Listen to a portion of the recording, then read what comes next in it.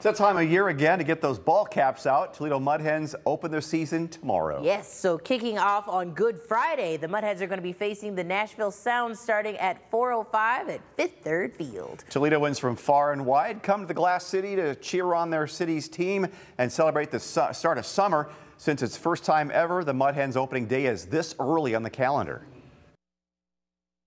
Feels like all of Toledo's there in the best way possible, not in like overly congested way. It's just like that's the busiest it's going to be. Everybody in Toledo who loves Toledo is going to be at the Mud Hens game. I like his excitement. Now, it's a 3-game series for the Mud Hens against the Nashville Sounds. Same place, same time again for Saturday's game. And then on Sunday, first pitch is at 2 p.m.